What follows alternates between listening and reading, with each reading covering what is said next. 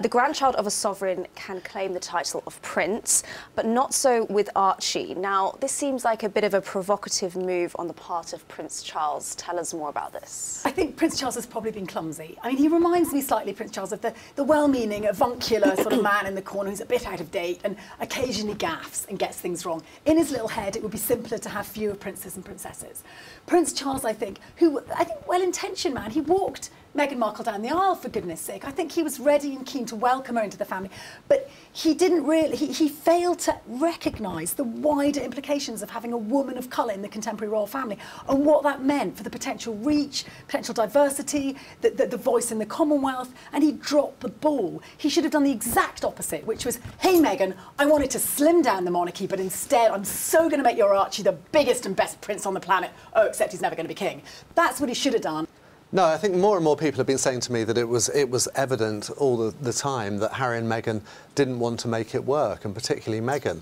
So it wasn't sort of Charles's fault for not making her welcome. It was that she very much didn't want to make it work. She wanted to go back to California and pursue her career. With a prince. Yeah, exactly. Richard, William, too worried about leaks to talk to the press, allegedly. Surely then this latest issue surrounding a private phone call with the Queen won't help matters?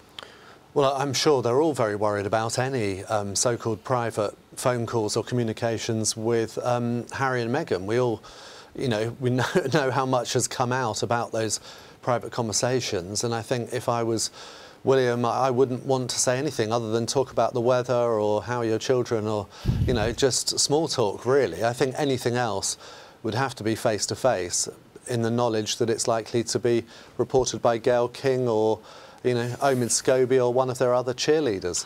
Tessa? But when they had the face-to-face opportunity after the funeral and they clearly didn't capitalise on it. I think, the greatest problem in all of this is that William, with his perfect wife Kate, and their perfect 3 children, have all been given these royal titles. It's a kind of game, set and match, isn't it, for the Cambridges? And what it looked like to Harry and Meghan was, oh, where's the space for us? Where's the space?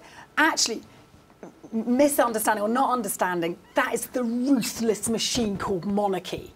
Dating back to Battle of Hastings and beyond, if you're firstborn and ideally male, you will get it all, mate. And the rest of you, on your bike and remember to behave. And actually, that's a hard message for a contemporary feminist like our Meghan.